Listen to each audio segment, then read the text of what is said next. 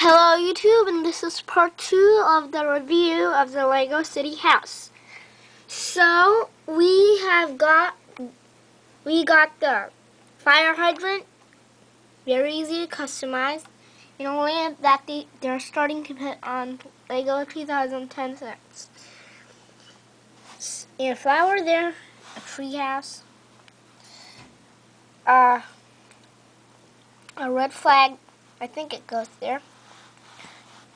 And a tree. This is a nice piece. So the porch. They have a porch.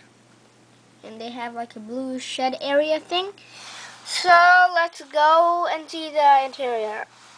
And I have another thing outside. They have solar panels.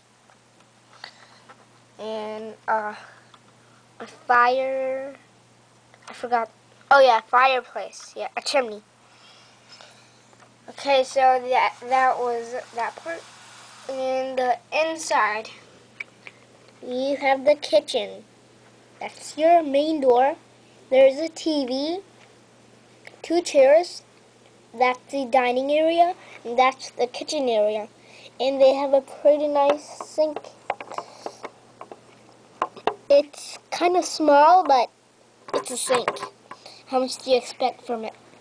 So they have like a stove. And you get a frying pan inside. I'll show you that. So you get a frying pan. Let me get that out. You get a frying pan. I don't know if you can see that. So that is part 2.